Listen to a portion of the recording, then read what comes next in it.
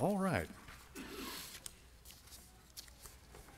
This morning, if you have your Bible, turn to the book of Exodus, chapter number 28 and verse number 3. Exodus, chapter number 28, verse number 3.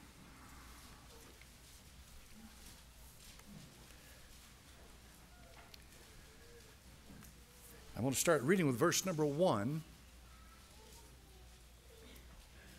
Second book of the Pentateuch, written by Moses 3,400 years ago. And take thou unto thee Aaron thy brother and his sons with him from among the children of Israel, that he may minister to me in the priest office, even Aaron, Nadab and Abihu, Eleazar and Ithamar, Aaron's sons. And thou shalt make holy garments for Aaron thy brother, for glory and for beauty.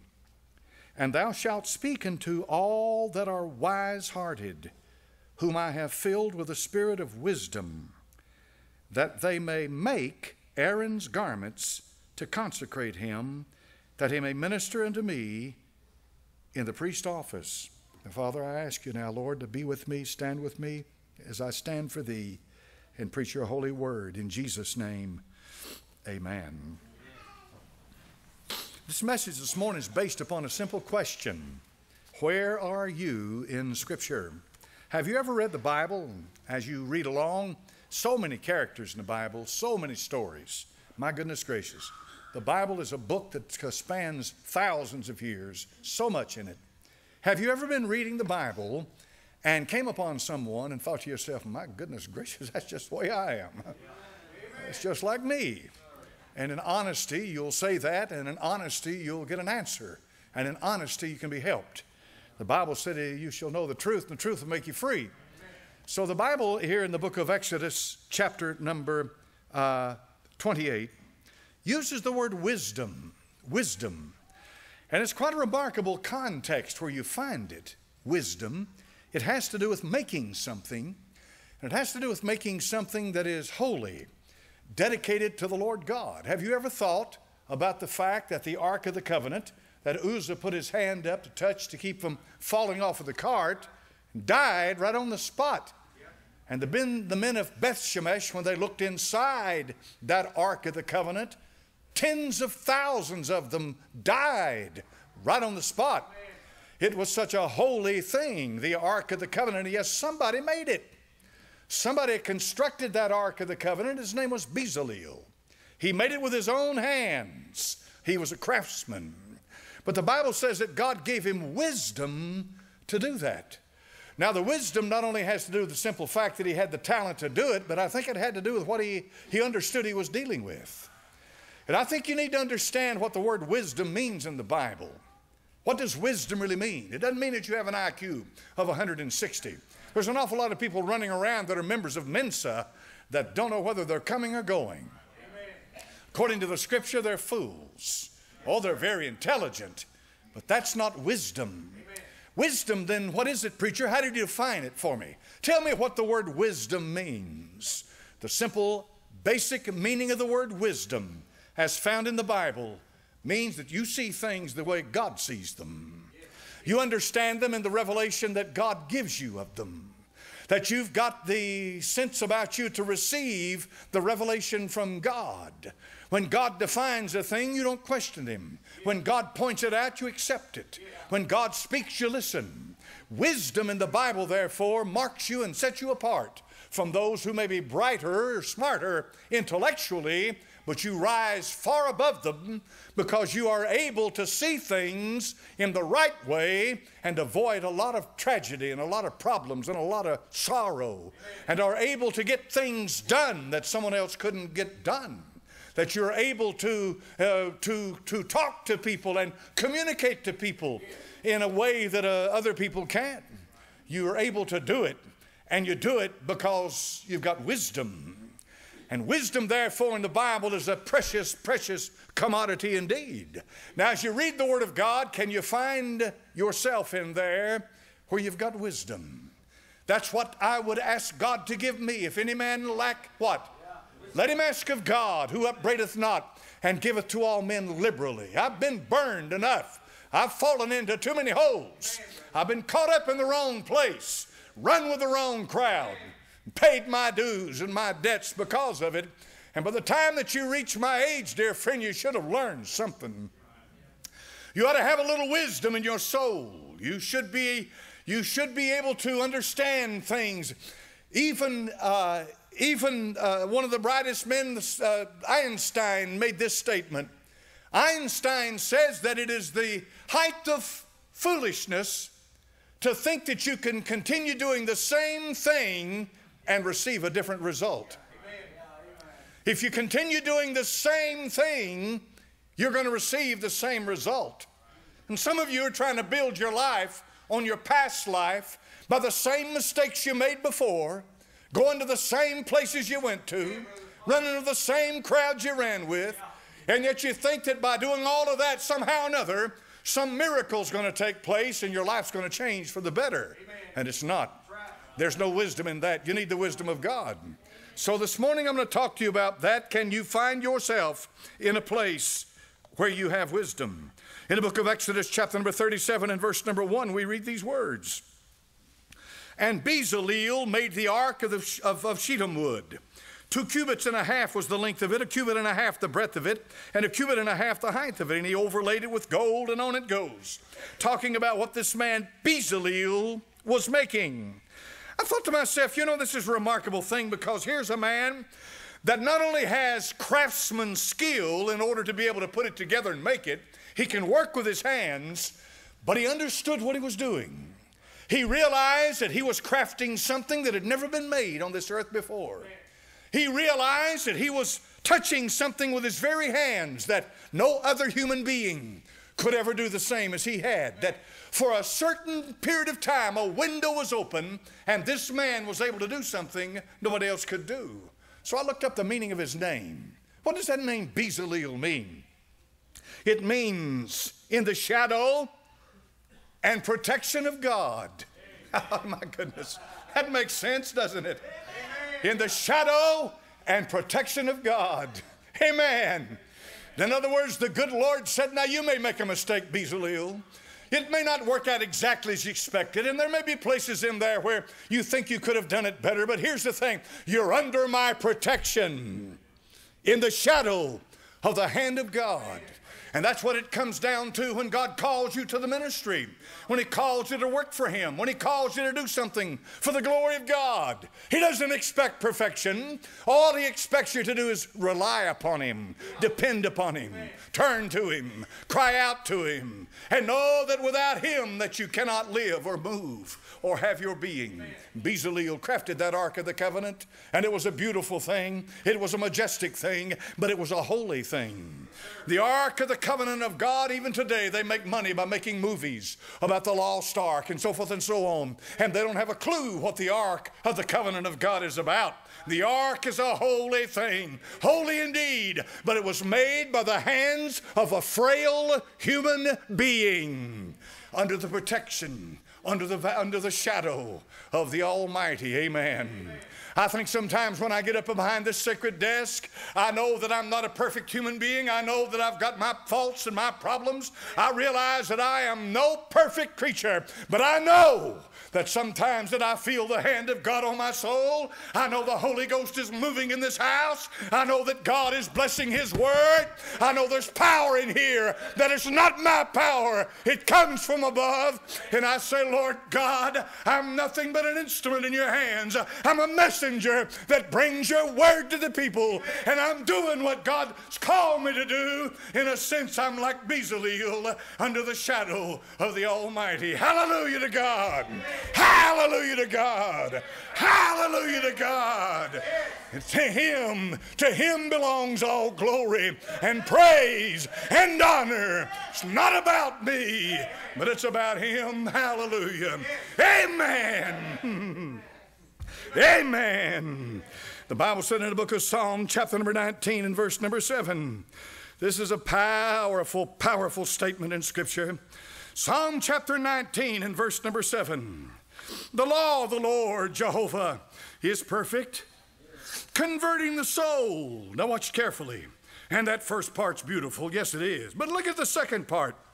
The law of the Lord is perfect, converting the soul. The testimony of the Lord is sure. Now watch this. Making wise the simple. So what does that mean, preacher? Well, I looked up the word simple. What does that word mean? It's good to have computers. They're a great help to you. Just click on a word and you've got an instant concordance that pops up. You've got Greek lexicons and Hebrew lexicons, and you got all this stuff at your fingertip now. You can do in 5 minutes what it used to take hours to do. What's that word simple mean, preacher? It means a fool. It means a foolish person. It means somebody that's missing something, that they're just plain old stupid that's attached with that. But the Bible says, look carefully at the scripture. Psalm chapter number 19, verse number 7.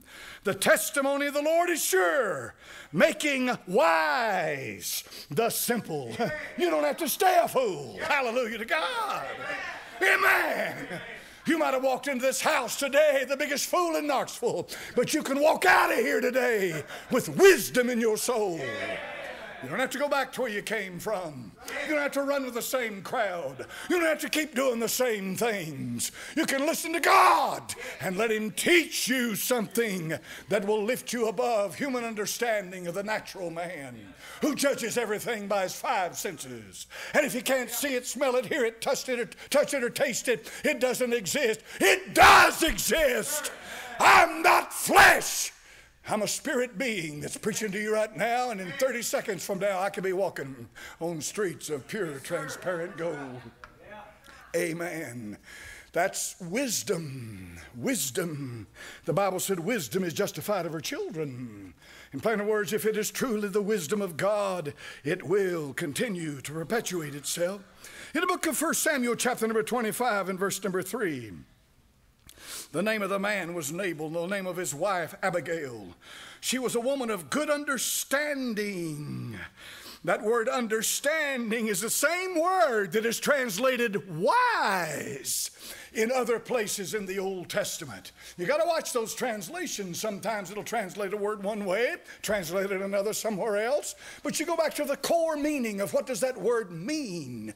You see, understanding here as Abigail relates to David. She understood that just like Rahab the harlot did, that the hand of God was on David. Just like Rahab understood that the hand of God was on Israel. And Rahab the harlot said, you came up out of Egypt, and every nation that stood against you has fallen, and they'll never be able to stand, and I'm going to believe the testimony of Jehovah. And she put her house and her life on the line by doing it. And so did Abigail. Abigail said, I know Saul's chasing you everywhere. I know that he's the king. But one day you're going to sit on the throne of Israel. And you're going to be the king over all this land. She was a wise woman. She believed the testimony of God. But her husband was a fool. Nabal was a fool. I looked up the word, though, here, fool, as it relates to Nabal in this case, because different words are translated fool in the Old Testament. You know, not just one word, but there's different words translated fool. His word for fool means this: stupid, wicked, foolish, vile. He wasn't much of a man. She was in bad shape, married to this kind of a man. But you notice how all these words go together? Stupid, wicked, vile, fool. Amen. Are you getting a hold of what I'm saying to you today? Birds of a feather flock together. In other words, if you're going to live the life of a fool, expect the fact that the people you run with are going to be fools. And they're going to be stupid and vile and wicked. And you better not trust them, for they'll put a knife in your back in a heartbeat. Amen. Have you found yourself yet this morning? Here's another one. He's the wrestler. The wrestler. In the book of Genesis, chapter number 32 and verse number 24, we read about the wrestler. And Jacob was left alone, and there wrestled a man with him until the breaking of the day. Who is a wrestler? What is a wrestler? What are we talking about, preacher? What does this mean in the book of Genesis as it relates to Jacob here? Well, here's what it means. It means, have you ever tried to make a deal with God? Have you ever run from Him? Have you ever argued with Him? Tell me, dear friend, have you tried to outsmart him? I mean, that's pretty bad. If you ever get to where you've got God outsmarted, my dear friend, you're in bad shape. If you really think in your pea brain that you're going to outsmart that one that made Jupiter, that spoke all this into existence, you're in bad shape. The Bible said the eyes of the Lord run to and fro, beholding the good and the evil.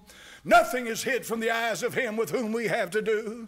He searcheth the reins of the heart. He knows what's ticking inside your soul. He understands what makes you tick. He's God Almighty. You're not going to outsmart him. Well, I run from him. Yeah, you can try that too. You buy your ticket and get on the boat and take off, my dear friend. But what happened to Jonah? He didn't get very far, did he? But some of you think, well, I'm going to run from God. Where are you going to run to? The Bible said, if I make my bed in hell, you're there. Where can I go from thy face? When God drove Cain out from the land from the Garden of Eden, the Bible said he went to the land of Nod. And he went out from the face of the Lord. He was going away from God. I'll tell you something, dear friend, hear me today, please. Are you a wrestler? Is it a constant deal making with God? Is it a constant bargaining with the Lord? That's what Jacob did. Jacob was a deal maker. Oh, could he make deals? Could he make promises? Could he make all kinds of stuff? And he was a usurper. He was a schemer. He got it from his mother. I'm going to tell you, go back and read the story about all the family, where they came from out of Syria and Laban and all that. You'll understand that what's mom like son and on down the line. He was a wrestler. He was wrestling with God. You see, my dear friend, there at Peniel, Jacob tried every dirty trick he could think of to overcome God. And they all failed. Every one of them failed. Because you know that his brother was waiting for him with 400 men. And I'll tell you right now, his life had caught up with him. Are you a wrestler, or are you at peace with God? Are you at peace with him? And have you ever thrown up your hands and surrendered? I'm tired of the fight. I'm tired of running. I'm tired of the lies. I'm tired of this false life that I'm living. Lord God, help me. Throw up that flag of surrender. You'll be amazed at what he'll do with you when you put up that surrender flag. Are you a wrestler? The worst thing God could do for you is to leave you to yourself. Yes, sir. It is. Leave me alone, God. I'm mad at you. You didn't heal my baby. You didn't heal my husband. Didn't heal my wife. You didn't answer my prayer. How am I messed up in this mess I'm in? What happened to me? Where were you, God, when I needed you? And folks get mad at God and never admit it. They're too ashamed to. But deep down in their heart and in their soul, there's a wall comes between them and God. And they wrestle, and they wrestle, and they wrestle, and they wrestle, and they wrestle. Oh, isn't it wonderful, though, when you can push yourself away from a computer and you can look up into the ceiling and you can say, glory to God, I'm glad that I'm saved. Hallelujah. Whoa! Isn't that something? I mean, you're in there by yourself, not a soul around, and you just push yourself away and you raise your hands and say, I love you. Hallelujah to God. Amen. Yeah, buddy. I get so tired of these blasted computers. I can't stand, but I got to use them. It's a love-hate relationship. That one-eyed monster's looking at me, and I got to sit there and peck around on a keyboard, and I'm researching this and reading that and this and that, and I look at it and say, I'm so sick of you, I can't stand it. And I push myself away and say, glory to God. And I got to come back to the thing, because I got a library in front of me with thousands of volumes, all on a little TV, on a little computer monitor. That's the conundrum of 2016. Yes, sir. Amen. Do you love him? Have you thrown in the towel? How many of you know what that means, throw the towel in? Remember when I was a boy, I used to watch the Friday night fights. My grandfather had that television on, the Friday night fights. We watch them every Friday night. And every once in a while, you'd see somebody throw the towel in. And what that meant was that my man's not showing up for the next round. It's over. Well, that's what you need to do sometimes. Just throw the towel in. Amen. Through fighting. I'm done with it. Lord, help me. Just cry out to him. Glory to God. Worst thing he could do for you, dear friend, is to leave you to yourself. Amen, amen. Is that you? Or you a wrestler? Then there's somebody in here that I've always loved. I really have. I've loved her. From the first time I ever read about her, I loved her. Who's that preacher? Leah. Leah wasn't one of the most beautiful women in the Bible. No, we've got Rebecca, we got Rachel, Abigail. The Bible said Abigail was a very beautiful woman. There's nothing against beautiful women. As a matter of fact, the Bible calls attention to this time and time again, how these Hebrew women were beautiful. Sarah, look at her. Abimelech, he lost it when he saw Sarah. And here's Abraham lying about her when they go down into Egypt because she's so beautiful. And that the first thing Pharaoh wanted to do was take her and make her part of his harem. Sure, that's beautiful. That's fine. That's wonderful. Hallelujah. But Leah was not one of the beautiful women. The Bible said she was tender-eyed. What's that mean, preacher? She had a tender heart. Leah's feelings could be hurt. And God knew it, and God began to bless Leah, and God began to open her womb. And long before Rachel ever had their first child, Leah was having one boy right after another. One right after another. And then she said one time there in the book of Genesis, and boy, first time I ever read it, man, it grabbed my soul. She said, now maybe my husband will love me. Boy. You mean the Bible can't speak to you? It can speak to me. Man, that was a long time ago. Leah said, now maybe my husband will love me. I've had another child by him and given him another son. But you see, the Bible said Jacob loved who? That's right. He loved her. But apparently there's nowhere in the Bible that ever said he ever loved Leah. But did you know what the Bible says? You start reading over there in the New Testament where the Apostle Paul is talking about husbands and wives. And he said, husbands, love your wives. You say, wait a minute, preacher, that's a willful, volitional, that's an active thing. Yeah, it is. Yeah, it is. You see, a love that'll hold a marriage together is much greater than a physical love. Oh, yeah. And it originates with the husband.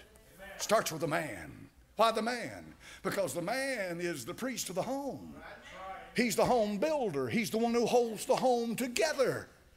The man is the one that God calls on and holds responsible for what goes on inside that house. And the Bible said, Paul spoke and said, husbands, love your wives.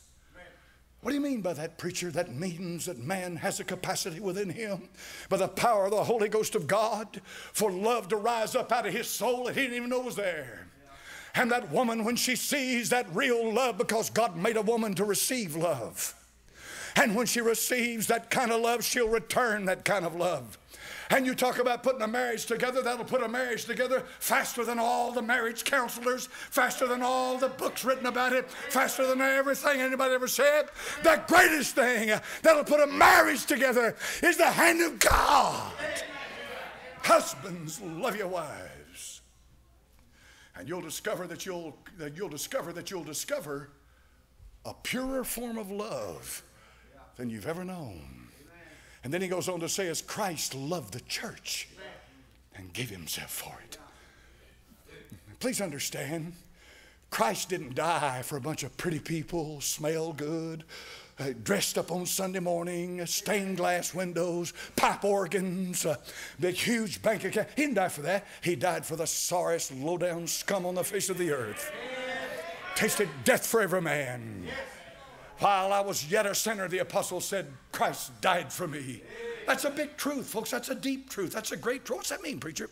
It means that while you were yet committing your sin, Christ died for you. Amen. Husbands, love your wives. Solomon had 700 wives, 300 concubines. David had many wives and concubines. One of David's sons, Absalom, took one of his concubines to the top of a building and committed fornication with her in front of all of Israel, so they'd all know that Absalom had nothing but contempt for his father. Right? Nothing but contempt for his father. So David sowed the seeds of Solomon and what he became. But when it comes down to the New Testament scriptures, if a man wants to be a bishop, he's the husband of one wife. One wife. And he told him in Matthew chapter number 19, when the Sadducees approached him about a woman dying and this and that and so forth and so on, and he said to them, listen, he said, it was not so from the beginning. Male and female created he them. One man, one woman. That's what God intended. We messed it up. How many agree with that? Now, let me ask you a question. Has a man ever loved you like that, ladies? Has a man ever loved you like that? If he has, you ought to go out of here and say, Lord God, thank you. Whoa! Thank you! Said, I've got a man that loves me like that. Did you know that a woman wants to be wanted more than a man wants to be wanted? The Bible said her desire shall be unto her husband. That's the way God made women. I don't care what the National Organization for Women says. I don't care what pop culture. Forget that garbage. What does the Bible say? There is nothing on the face of this earth that opens you up, puts you under the microscope, and tells you what you're made of and what you're like than the Bible. Nothing. Nothing. So, have you ever loved a woman? They even got to a song, Percy Sledge. What was it, 30, 40, 50, 150 years ago? When a man loves a woman. I remember when I was just a teenager, I think it was, somewhere back in there, that came out. When a man loves a woman, he'll do anything for her. He'll compass land and sea. I don't remember all the words, but it was to the effect of a man loves a woman. That becomes the focal point of his life, and ain't nothing going to stop him. I thought, Percy Sledge, you got it pretty good, son. But that's Bible. That's Bible. Do you love that mother of your children? Somebody said, you know, the greatest thing you can do for your children. Now listen carefully. This is a big deal. The greatest thing you can do for your children is not the latest toy, not new cars, boats, houses, this, that. The greatest thing, dear brother, that you can do for your children is to love their mother. Amen. Don't have it in me, preacher. I didn't ask you if you had it in you. I'm not interested in what's in you. I'm interested in what God says. What's His Word say? His Word says if you're the sorriest piece of garbage on the face of the earth, you can call on the name of the Lord and be saved. Amen. So if the Bible says that you can love your wife, you can love her. Amen. How many agree with that? Some of you are not sure, boy. That's because you've been blown away by pop culture. You live in a superficial, skin-deep, emotional culture. You live in a superficial, skin-deep, emotional culture, has no roots, no foundation, is blown away with the wind. That's why most relationships today won't stand the test of time. They won't last. They'll come apart at the seams, and half of the marriages are ending in divorce. It's because we can send a man to the moon, but we can't keep a home together. Now, sometimes you can love a woman, and she'll be a Jezebel. She'll be a Jezebel. She won't return that love. She'll be a harlot, and away she goes. If that's what happens to you, call on the one that saved you, that made you, and He'll take care of what needs to be done. And the harlot leads us into the last part of the message this morning. A harlot, a prostitute. Did you know that prostitutes are mentioned all over the Bible? Yes, sir. The Bible's full of harlots. It's amazing. You get to thinking about stuff like that and digging it, and you think, God, my goodness gracious, man. You had temple prostitutes. You had prostitutes that stood by the side of the road with a little shrine. You had prostitutes that, for example, Rahab, she was on the wall. She was a prostitute, folks. Don't make her an innkeeper. She was a prostitute. You got prostitutes all through the Bible. The story I'm about to read to you is about a man whose mother was a prostitute. Turn to the book of Judges, chapter number 11. Judges. What was the great characteristic of the time of the judges? Do you remember what the Bible says about the time of the judges? What was it? Somebody saying it? Every man did that which was right in his own sight, his own eyes. In other words, anarchy. Anarchy. Anarchy. In the book of Judges, chapter 11, and verse number 1, now Jephthah, the Gileadite, was a mighty man of valor. Let's stop right there. What's that mean? That means he'd proved himself in battle. That means he was an honorable man. That meant that men respected him. That meant that he was a man among men. That Jephthah was the kind of man that you'd want to have around. That he was the kind of man that you wanted before your sons. You wanted your boys to grow up around men. Amen. Amen. Amen. Don't let American culture define what a man is. You want your sons to have men to look up to. And Jephthah was a mighty man of valor. But notice what it says about him. Verse 1. Jephthah the Gileadite was a mighty man of valor, and he was the son of what? An harlot. And Gilead begat Jephthah. All right, now here's the story. For the sake of time, I'm just going to give it to you in general sense. Jephthah grew up. His brothers grew up. His brothers were the sons of their father. They were part of the home. They received the inheritance. But Jephthah was illegitimate. So when they reached a certain age, all the brothers got together and said, Jephthah, you're not going to inherit anything in this house. Out with you. So he left. Jephthah was driven away from his home, his surroundings, the people that he knew. He was driven away. And so the enemy rose up, Ammon. And Israel was constantly in little battles fighting for their land, to protect their land. So the Ammonites are gathering in force, and they're about to attack Israel. Their army is at the gates, and the men are worried. They remember one thing, though. They remember that Jephthah was a man of valor. He was courageous, strong. So they went to him.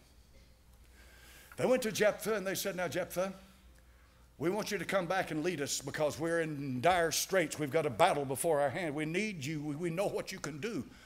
We know that you are a general, and we need you, Jephthah. And Jephthah looked at them and said, hold on a minute.